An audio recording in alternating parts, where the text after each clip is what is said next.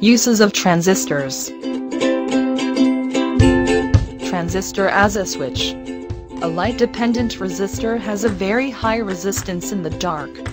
Conversely, an LDR has a very low resistance in bright light. In bright light, the resistance of an LDR decreases. This causes the base current, IB, to decrease so that the collector current, IC, produced is not large enough to light up the bulb. In the dark, the resistance of an light-dependent resistor increases, so voltage across Y-axis increases. This causes the base current, IB, to increase so that the collector current, IC, produced is large enough to light up the bulb. When there is a fire, the resistance of the thermistor decreases with a rise in temperature. The potential difference across XP decreases, but the potential difference across PY increases.